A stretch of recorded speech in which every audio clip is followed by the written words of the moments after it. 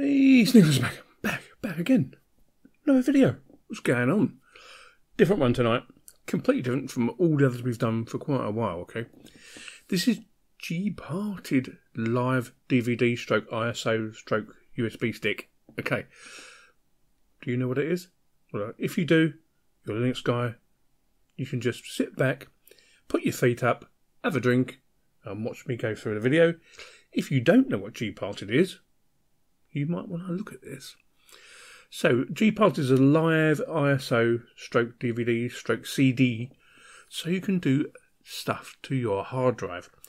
Now, you know when sometimes it goes a bit bang, or you want to repartition it, or you want more partitions on your drive, but you can't do it in the system you're in. You may even be in Windows, and you don't want to do it the Windows way.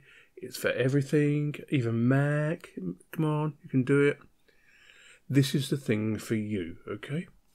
It's just a tool. It's not a distro as such. It's a tool you keep in your tool bag, or your tool USB stick bag, or your CD bag, or whatever you take around with you to get you out of trouble, or just do stuff that you need to do. So anyway, we're in the box, of course, because otherwise you wouldn't be able to see it. But it's very, very minimal, and it's based on Debian 6.1, as far as I'm aware now. So it's now a Debian base, but it comes with the Fluxbox interface. I'm just going to call it interface. It's getting late. You know what it's like. I've had a few too many apple juices, as you do, because it's half term. And that one is really happily. I think that's just ordinary apple juice, actually. So on your screen, all you get is exit, screenshot, terminal, Gparted itself, screen resolution. You will need to use this on nearly everything, okay? You may be lucky and it'll come up as full screen for you. And a web browser. But you will need to configure your network first. Now, because it's Fluxbox, it works a bit differently. Now, some of you may be alien to this, and some of you may think, oh, I've been using Fluxbox for 20 years, etc. So first I'm going to configure my network so I can actually open the web browser. For the simple reason, there may be a problem when you're trying to do your disk and you don't know the answer to it. So you'll need a web browser for that, okay? And that's the reason why it's here.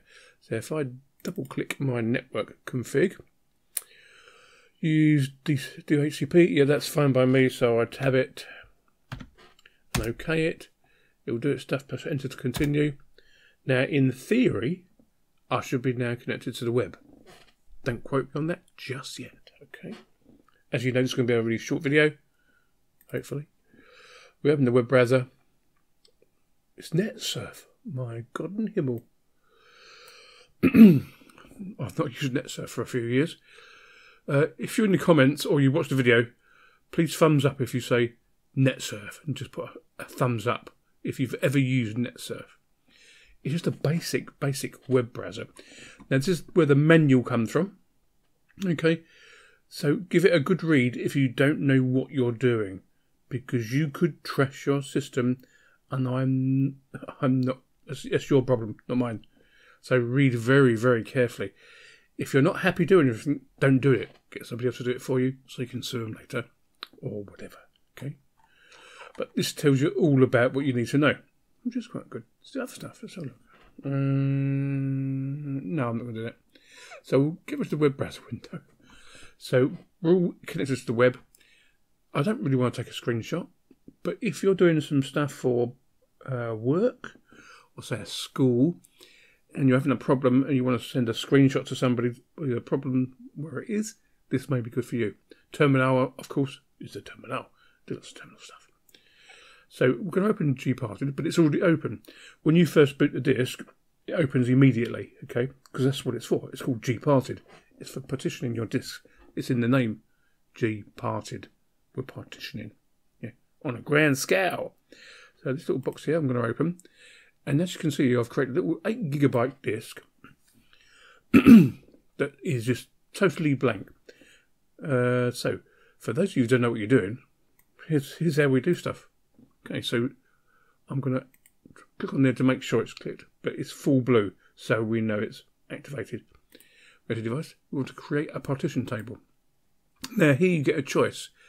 MS-DOS, Amiga, BSD, GPT, Mac, PC-98. Some of these are really, really old school. The loop you would use for live CDs or a live system, I imagine. But we're just going to go with the basic MS-DOS, okay? Obviously, if you want to do it for a BSD system, you'd use BSD. So we're going to do MS-DOS, we're going to apply that, and that should now be done. So that's fantastic. So I want to partition my disk. I want a disk with 2 partitions. I want a main system, and then I want some swap. So say I'm doing it from a really old system. This is out of my head now. So we click on New. Now it shows me the whole disk, basically. Now it creates a primary partition or an extended partition at the moment. Okay, and you can give it a name if you want to. Now your file system is all depending on what operating system you're using. So if I open it up for you, there's ButterFS, XFAT, XT2, X3, X4, F2FS, which is for normally flash drives, FAT16, FAT32. These are also used for flash drives that you're doing stuff, say photography or video stuff. HFS, I think we've got this for. Linux swap, I'll come to that in a minute. Then we get the other stuff like Minx, NFLs, NFTF or NTFS, that's the Windows system stuff. Riser, UDF, XFS, and cleared, or you can unformat it. It's entirely up to you. But I'm going to leave it as the XT4. But what I'm going to do, just to make this video slightly longer, is I'm going to chug back on the main drive. So I've got around about a gig of unallocated space. So I'm allocating 7,160 megabytes of stuff. So I'm going to add that. Fantastic. But that leaves me a gig of unallocated space. So what I'm going to do, I'm going to click that and click on New again. But this time I'm going to allocate it as swap or Linux swap. If you're using a Linux system, I'm a Linux channel, so I'm going to do that, aren't I? Okay. That's fine. We're all done. As you can tell, allergies are really kicking in. Hopefully the rain will kick it away for a couple of days.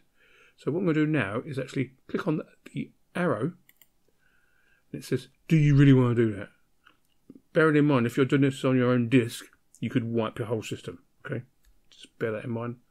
I have done it once in 20 years because I made a mistake and you just wipe your system. So be really, really careful when you're using Gparted. It's a very, very powerful piece of software. It will just, you won't be able to recover. That's it. Unless you want to spend a lot of money. So I'm going to apply for that. I'm going to apply. It's going to do its stuff. It's done it already. Okay, so we'll close. It'll do its stuff. So I have a main drive of just under 7 gig. I have a swap file. It's not a swap file, it's a swap partition. As you know, most modern Linux systems use a swap file now.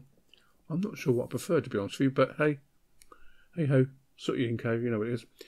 Now, one other thing you might want to do, say you're installing a puppy distro or a more bare bones system, you might want to highlight and say here and manage your flags. You might also want that to be a boot, so you can do boot from that drive. Okay, so that is now a bootable drive. On other systems, especially if you go into the really obscure systems, you might want another partition above that one just to be a boot system. Okay, so you'll have 3 partitions. But that's basically how it works. Gparted Live is just a really, really simple system, but be really, really careful of what you're doing when you're using it. But most of you should know how to use it. I just want to give you a look. This is the beta version, by the way, of the latest one. I just want to have a look and see if it's any good. And yeah, it still does what it says on the tin. Sneaky Linux out. I'll see you later. Bye-bye.